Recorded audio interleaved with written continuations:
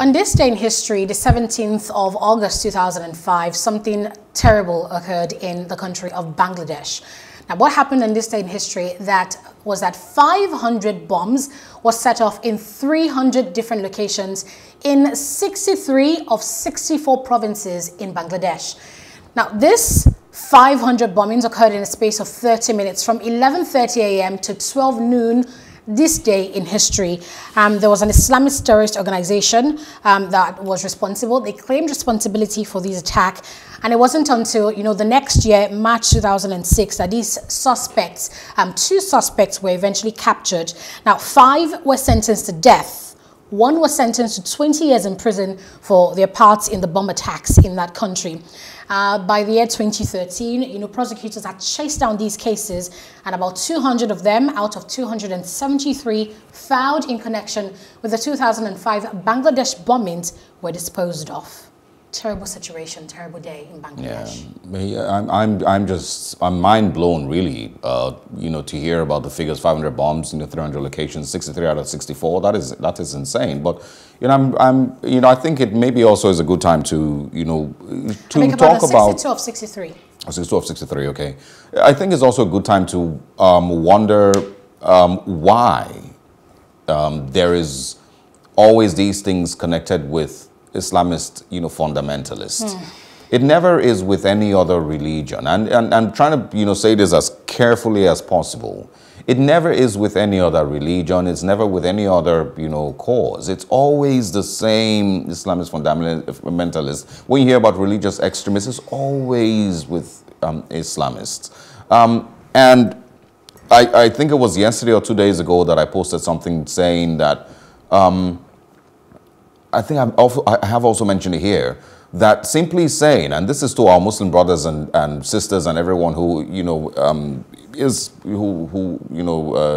reads the Quran judiciously and of course is a Muslim, simply saying that these people aren't practicing the true Islam and the real Islam is not ever going to be enough anymore. If you're looking at what's happening in Afghanistan today, if you look at the growth of ISIS and ISIL and Al-Qaeda and every other terrorist group, Al-Shabaab, Boko Haram, simply saying that all the beautiful, peaceful, peace-loving Muslims across the world are the ones practicing the true Islam and what the Quran truly teaches is never going to be enough.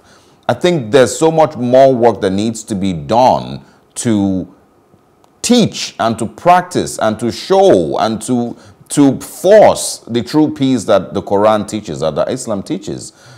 By simply denouncing them, it's not in any way changing or reducing the amount of these extremists and these religious extremists.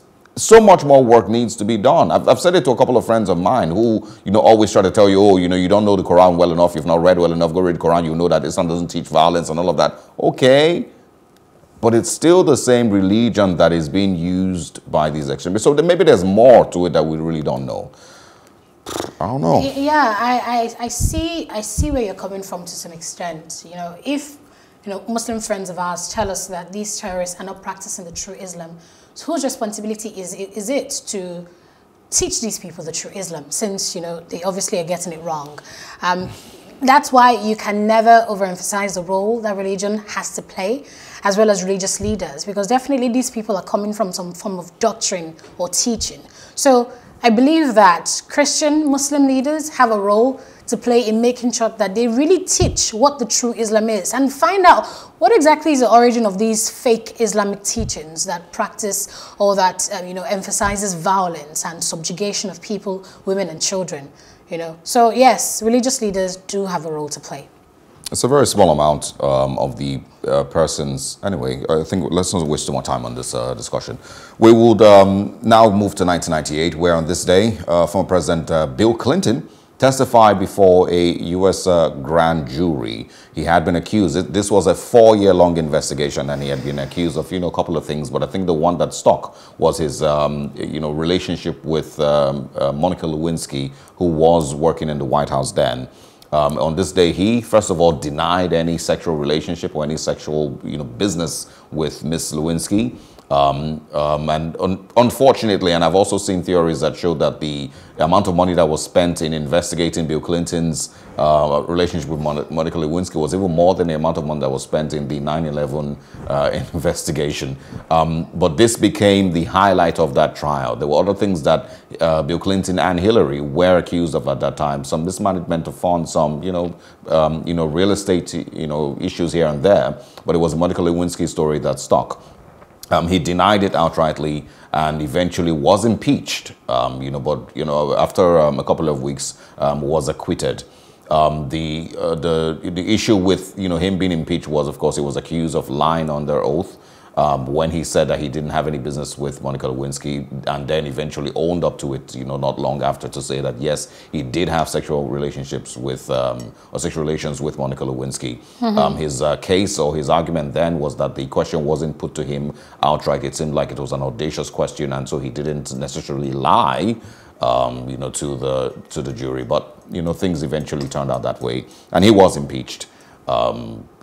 Before, of course, being acquitted and led to finish his tenure.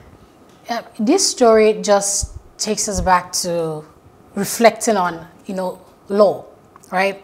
And how people can basically get away with anything if they have a good lawyer, if they have a good defense, They keep saying lawyers are not liars. Yes, there's a fact to that. But the thing about law is it's really what you can prove. It's about evidence. Even if you did something, if it can't be proved, that's the challenge of law and prosecution. You have to be able to prove beyond reasonable doubt that someone actually committed a certain crime. And regarding that first trial, he said that the answers he gave were legally accurate. Yeah. I don't know how you define that.